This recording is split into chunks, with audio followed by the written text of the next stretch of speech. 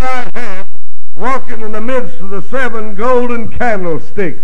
And previously he said that the 7 stars which thou sawest, chapter 1, verse 20, are the angels. In other words, the preachers are in his hand. They're in his right hand. Hallelujah. And that's one way to get close to God, is get close to the ministry and gospel preaching. Praise God. Because they're not very far from God. They're in his hand. And you can get awful close to the hand of God by knowing them, getting to know them, which labor among you. These things saith he that holdeth the 7 stars in his right hand, and walketh in the midst of the 7 golden candlesticks, which is the church triumphant. Amen. I know thy works, thy labors, thy patience, how thou canst not bear them which are evil. Sounds like a Holiness church to me, don't you? Come on. Amen. And has tried them which say they're apostles and are not, and found them liars. Very zealous, Richard, for the Lord of hosts. Amen. And found them liars, and hast borne, and hast patience. I mean, some of the great virtues that we need. Amen. Right here. For my name's sake, and hast labored. In other words, that's hard work. You've labored, worked very hard for God, and hast not fainted. That is, become weak and quit. Nevertheless, I have somewhat against thee. Then comes the verdict. Because thou hast left thy first love. Some translations read, thou hast left me, thy first love. They got all involved in the work of God and even good things, and forgot about Jesus. Camp meeting season's over, and we've run the roads for God, trying to harvest these fields and create a catalyst to win more souls, and create a catalyst for faith, for deliverance, for those that need healing. But oftentimes we're more interested in seeing one another than we are Jesus. Oh, it's important to see one another. It's important to visit and fellowship and shake glad hands with the elders. Amen. But when we get to the place, we're more interested in just making brownie points with others. We missed him if we're not careful. Thou hast left me thy first love. Remember therefore from whence thou art fallen. And I paraphrased me in that reading. Left thy first love, the authorized King James said. Remember therefore from whence thou art fallen. Fallen? A Holiness church fallen? With all these good things going for them, fallen? And repent and do the first works, or else I'll come unto thee quickly and remove thy candlestick out of his place, except thou repent. But this thou hadst. I'll say one thing for you, he said. Thou hatest the deeds of the Nicolaitans, which I also hate. Amen. Chalk one up for Ephesus. Amen. In all their hates. And they hated a lot of things. Amen. They even claimed to hate sin. False prophets. But they got all wrapped up in this hate thing and forgot to love Jesus. Amen. He said, he that hath an ear, let him hear what the Spirit saith to the churches. To him that overcometh, I'll give to eat of the tree of life, which is in the midst of the paradise of God. I'd like to preach briefly this morning. One chance. One chance. What is it? One chance for a church in the shape that Ephesus was in, that had had the greatest preachers, and this wasn't no slouch that was writing this letter to them. Amen. I mean, they was getting this letter straight from John the Beloved, who had preached in their pulpit that had the greatest men, amen, that ever wore shoe leather, men that rubbed elbows, walked arm in arm. John lay on his breast at the Last Supper.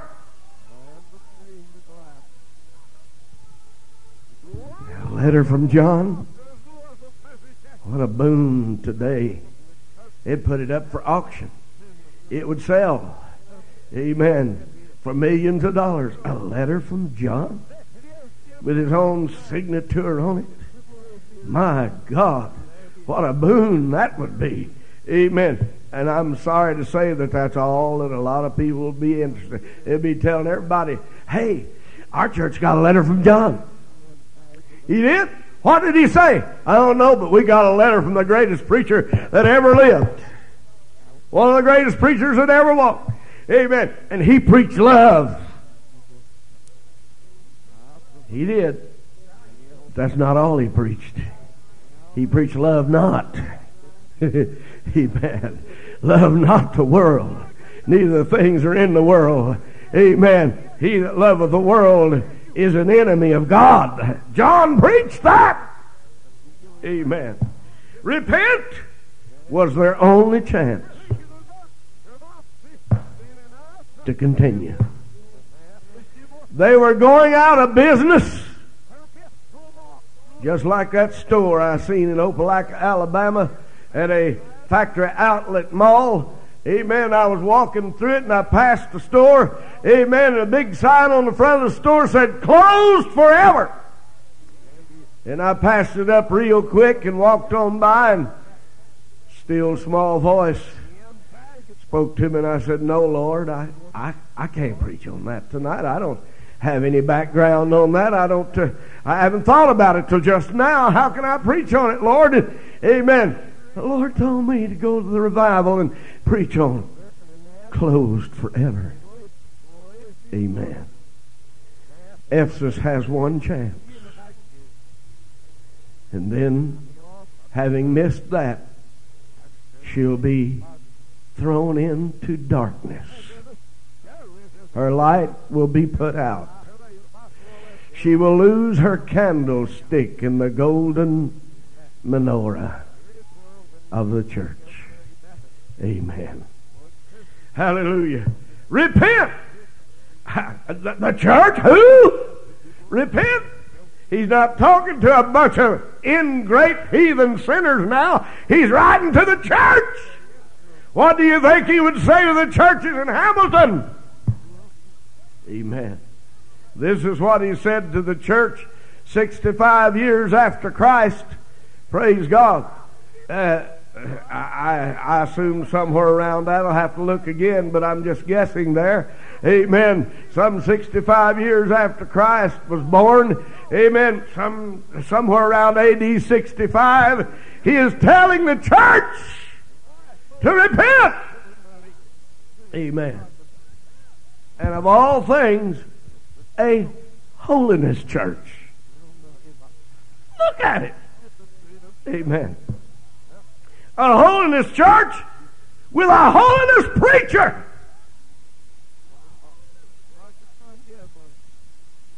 The letter was written to the preacher, to the angel of the church.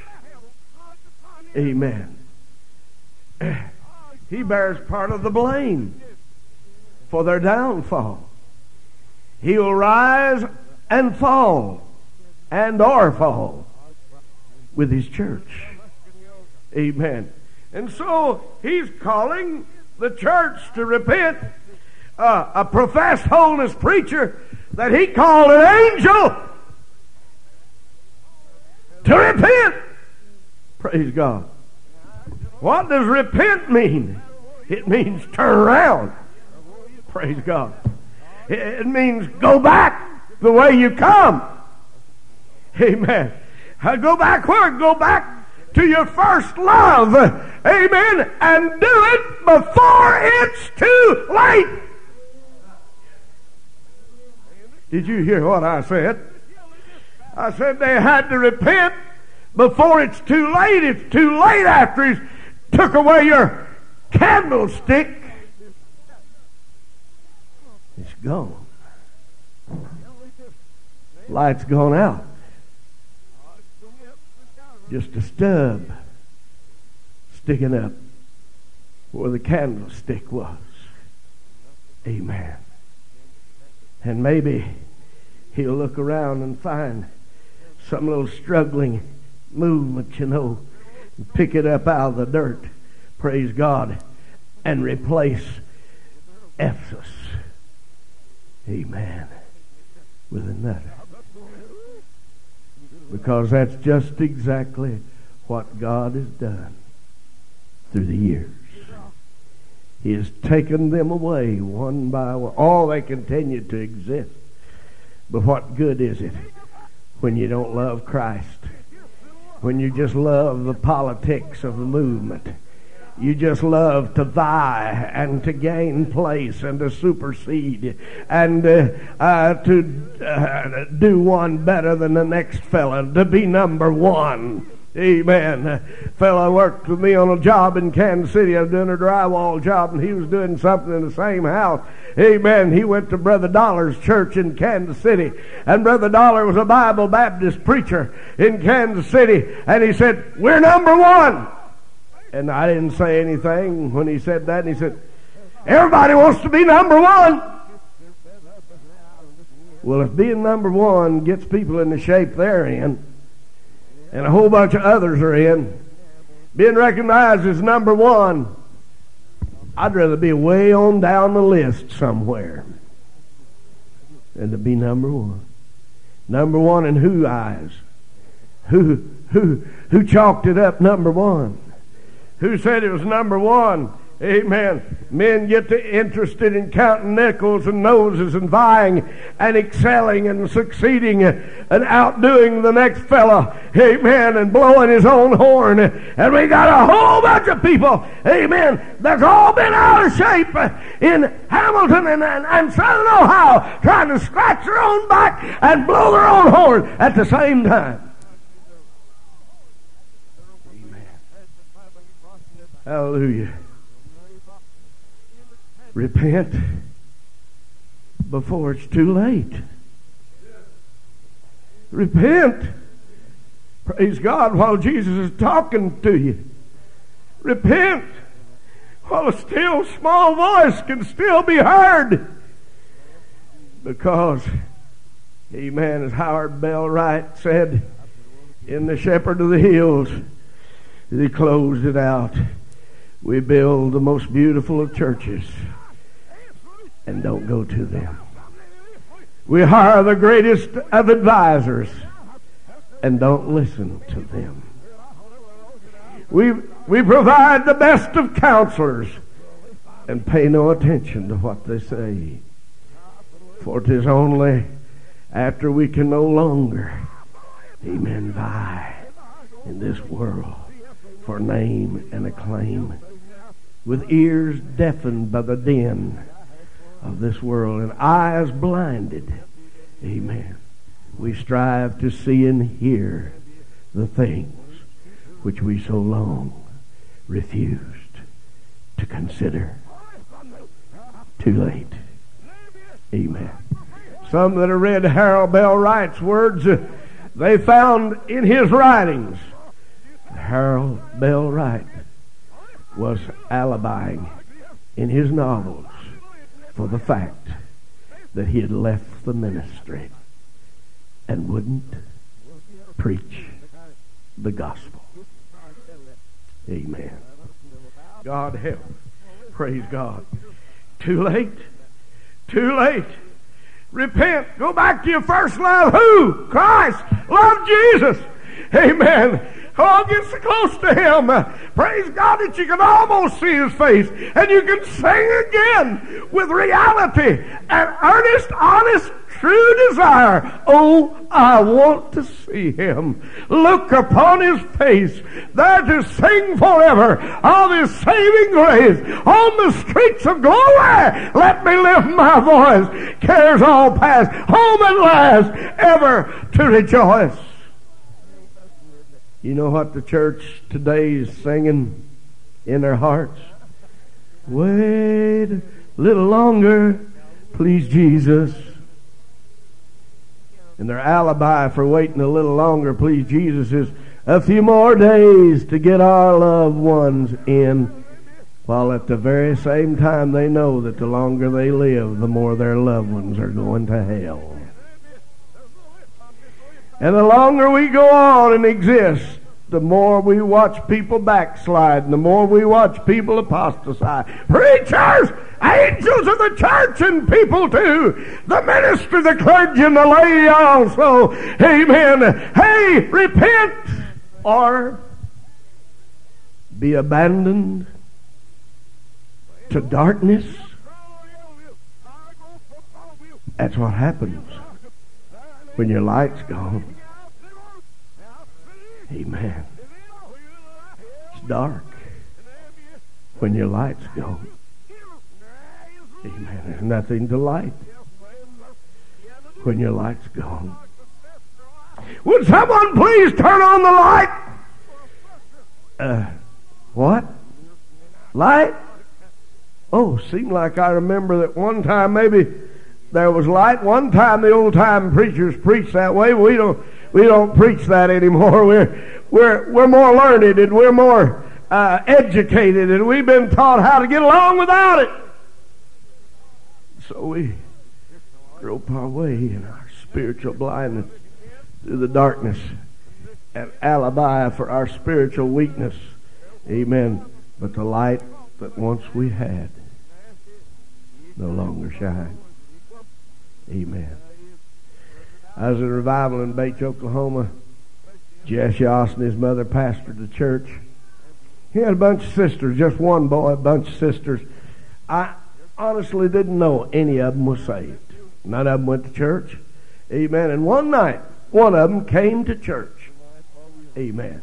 And she got down on the altar when we was praying the altar, and the next thing I know, she was shouting, amen, and praising God, and she caught me looking at her. She said, I saw you looking at me. You didn't know I was saved, did you? No, I didn't. Her fruits didn't betray her. Amen. But when she got in church, she was just like apostate King Saul. Amen. She began to shout with the rest of them. Amen. Oh, yeah. Amen. People learned how to do it. Amen. And then when old Mike Hemrick called me, amen, from down in the Covington jail, he was talking in tongues, trying to impress me. Amen. And he would talk in other tongues for a few minutes, and then he would interpret his own message. I know in whom I have believed, he'd say, and I'm persuaded, and he's able to keep that which I've committed unto him against that day. And I listened to him for a while, and I said, what you been drinking, Mike? Because I realized he was drunk on the wrong wine. And it wasn't heavenly neither. Amen. He said, Budweiser beer. Amen. Under the influence of Budweiser beer, amen, Mike was talking in tongues and interpreting in self-defense. He wanted to impress me, so I'd come down and bail him out. Amen. I was not impressed, and I didn't bail him out. Amen. The church had gone the limit for Mike. We'd give him place to stay. Sister Collins cooked for him and took care of him. Amen. And we looked out after his needs. And when he got a little money, he left. He went down and bought him some cigarettes and some beer. Called me from Cincinnati where he went to pick up some of his stuff he'd left somewhere. I went down and picked him up. He got in the car. I said, Mike, you smell like a cigar store. He said, yeah. He said, I smoked some cigarettes. I said, how many beers did you drink, Mike? He said, just one. I said, you can't stay in the evangelist quarters no more, Mike. That's it for you. Amen. And the church even paid for a month's rent down here in the Presbyterian hotel that they keep men off the street on. Our church did. Amen. We helped Mike. And when we put him out of the evangelist quarters, we paid for him a place to stay. It's up to him to do the thing that's right and keep it. He didn't. Amen. God's people will give you a chance. God will give you a chance. He'll give you more than one chance. Amen. They'll try to help you. Amen. Jesus will try to help you. He's reaching this very morning with nail-scarred hands to salvage our lives, our hearts, our souls. We got one chance this morning, and that's repent and do it quick.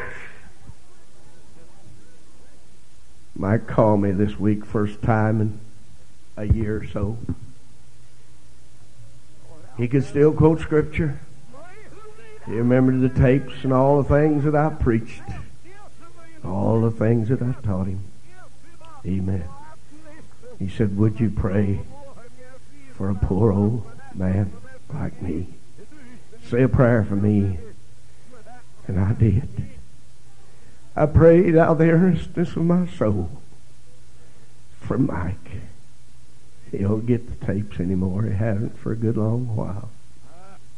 Amen. He had one chance. Where did he fumble it? When did he fumble it? How did he do it? Amen. Today is the day of salvation, folks. It was now or never the still small voice was speaking to the church just like it did me when I was 14 years old and got saved. Dub didn't hear that still small voice, but I did. And even if E.W. didn't go to the altar with me, my dad's funeral, y'all met E.W. at the Gooseneck Cafe. He was sitting there eating steak and eggs, and I sat down and talked to him a little while. Some of you met Dub. Since then, he got saved and started preaching. I don't know how he's doing or what he's doing, but he's even been here and preached for us. I was glad that Dub finally heard the still small voice. Amen. Hallelujah. You got one chance to repent, and if you don't, be abandoned to darkness, candlestick removed, or, hallelujah, in that state of mind, repentance and going back to Jesus and meaning business with God, be an overcomer. That's how to be an overcomer, incidentally, is be a good repenter. I don't care if you have to repent 1,000 times, 70 times 7. Praise God. Repent and be an overcomer some way, somehow, any way you can. Be an overcomer. Amen.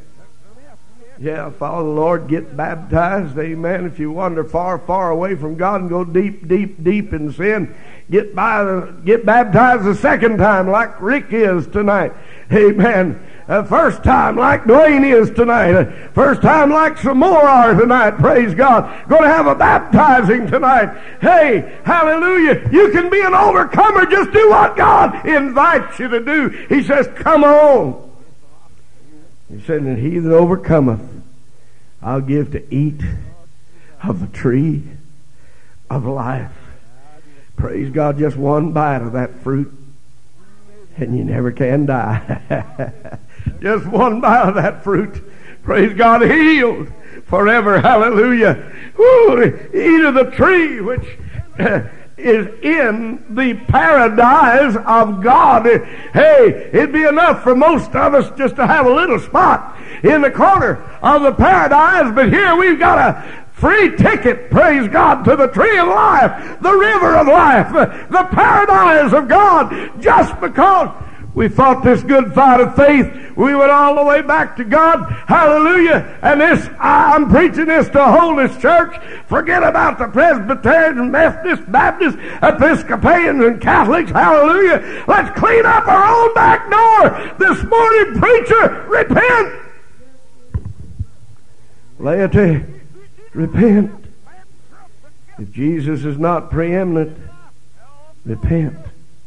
Hallelujah. I've been to the camp meetings.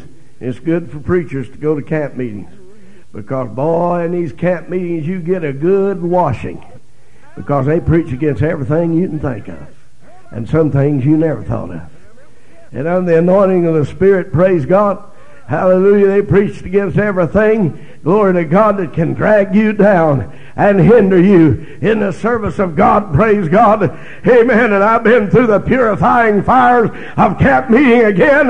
We need it as preachers, folk. Amen. I've been through the purifying fire. You know what some people does?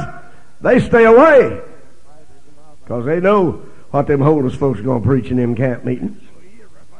Amen. Some of the women stays away because they know what them holiness preachers are going to preach against in them camp meetings. Amen. They're going to bust everything in sight. Woo, glory to God. Amen. They're going to straighten out everything that's crooked. Glory to God. Amen. But after we do it, let's be dead sure that we're not just hiding behind that. Huh? To alibi for our own failures and incompetence. Bless your heart. Amen. Let's mean business with God. And let's repent. I know some folks, they preach a holier brand of holiness than anybody. And they're looking for ways to preach more holiness than anybody else. Amen. You know what they're doing? They're hiding behind it.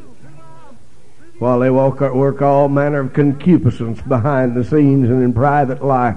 Hallelujah. Let's be honest to God and honest with God and get down to business and pray through over and over again if we have to. Amen. Crawl, walk. Amen. Swim. My God.